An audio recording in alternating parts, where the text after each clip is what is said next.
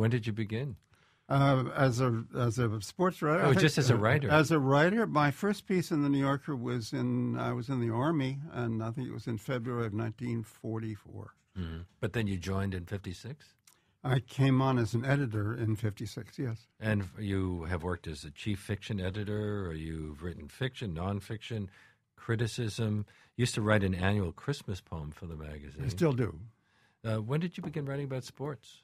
In 62, actually I'd written before that, I'd written some sporting scene pieces about hockey and football and stuff like that. But in 62, Bill Shawn, the editor, came and said we needed more sports, and he knew I was a baseball fan, and he told me to go to spring training and see if I could think of something to say. And I've been sort of doing it ever since. Didn't you also write about sports when you were at the Washington Post? I was a sports writer for a couple of years at the sports section of the Post, and the first time I met Roger was when I was an intern reporter at the Post, and Roger had just published a book called Late Innings, and I had read him a lot and loved his work. We both looked exactly the same. We looked exactly the same, and I was in short pants. And I was told to meet him at this very dark Italian restaurant outside of a radio or a television station in suburban D.C. And he came in, and we couldn't find each other for a while. And the next thing you know, he was showing me on this table with sugar packets and salt shakers and pepper shakers how Fenway Park is arranged and all the angles of the outfield wall. And so I thought, I'm never going to be this good, and I'm certainly not going to have this grasp of the detail of the complexity of baseball. But Roger really remains the great baseball writer of our time and earlier times too. And one critic has said that one of Roger's pieces, "Gone for Good," about the career of Steve Blass, may be the best piece that anyone has ever written on baseball or any other sport.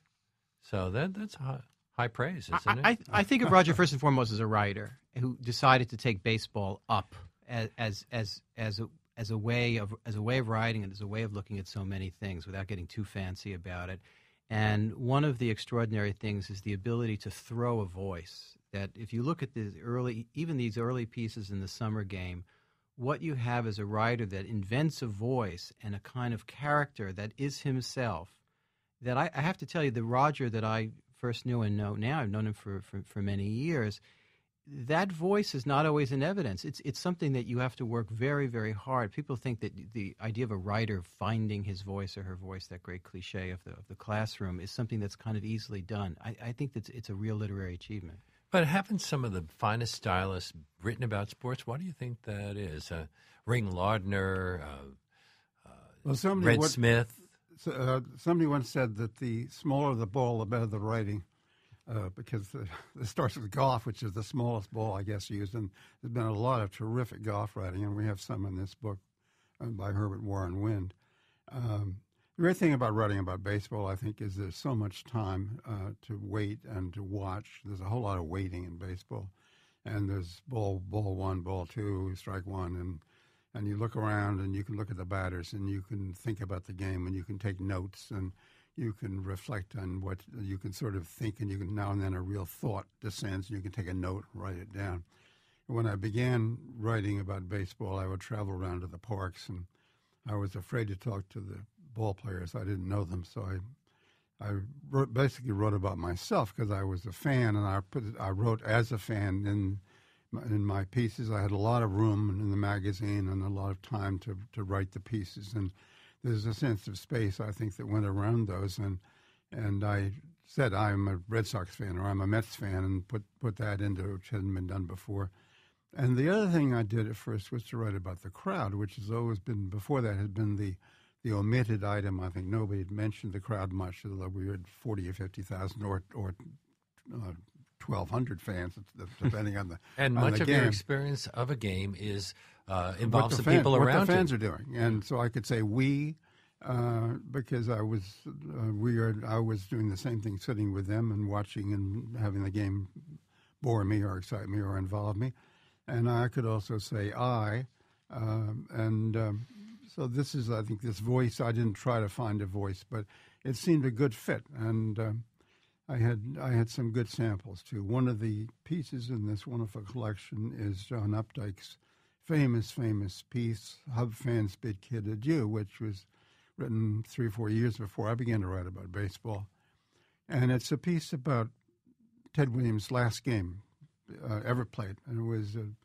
idle late September game. The Red Sox weren't going anywhere.